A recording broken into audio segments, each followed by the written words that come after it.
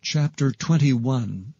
And the Lord visited Sarah as he had said, and the Lord did unto Sarah as he had spoken.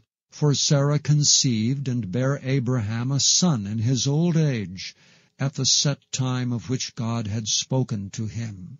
And Abraham called the name of his son that was born unto him, whom Sarah bare to him, Isaac. And Abraham circumcised his son Isaac, being 8 days old, as God had commanded him. And Abraham was 100 years old when his son Isaac was born unto him.